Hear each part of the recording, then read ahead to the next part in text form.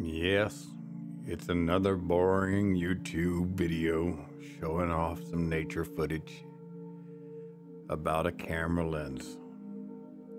I remember the first time I saw the HELIOS 58mm Cinemod lens Canon EF mount anamorphic bokeh and flare 44-2. That's a mouthful. Anyway, so I was bouncing around YouTube and I came across this lens and saw a little bit of sample footage, and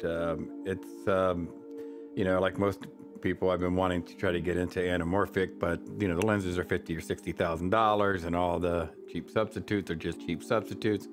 So if you're going to use a cheap substitute, why not just use a cheap substitute? This lens is worth the gamble. It's $200 on eBay. It's a nice old Russian lens that's been modded to fit EF mounts or any camera mount. And they even put a 77mm thread so I can put my ND filter on here, which is basically what I did all this footage with. Just slapped an ND filter on there, and the lens itself is manual, so the aperture and the focusing are both manual. So with the aperture being that way, it didn't really matter. I just left it wide open and used my ND filter to clamp down any zebras or highlights that I didn't want. It still got me the soft look that I wanted, which is the whole point of trying to mimic film, is to get something that's sharp. It doesn't look overly digital or overly, home video camera. Like a lot of people, I picked up the Sigma 18-35, which is a nice lens, but the problem is when a lens is too perfect, it's too sharp, it's too clear. One of the things I love about certain films is that almost dirty lens look. There's like something like they just took a hammer to the lens and banged it around a little bit, and it just gave it some really, really cool feel to it, where it just doesn't feel as picture perfect.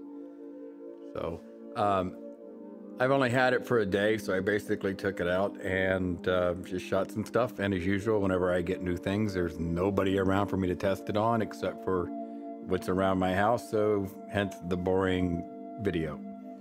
But to show everybody what a $200 lens looks like that's been modded, to have the anamorphic kind of oval bokeh, which you might see in this and you might not. There's also, it's got the lens flare stuff, if you like the J.J. Abrams kind of look to it. It's not as crazy as I was worried it might be, which is awesome. You pretty much have to be in the dark and start just blasting lights at it to even get that. So car lights, things like that. But it's not going to be a glare monster that's just going to ruin so much footage by having that there. So the light pretty much had to be beaming right at it and, overexposed all to hell. And then it would do it. But it's nice to have if you need it or if you want that effect. But I just wanted a lens that just kind of had a more vintage feel to it that just did not look picture perfect. And for $200, this thing's pretty kick-ass. So if you're wondering, I'll post a link in the description. See ya.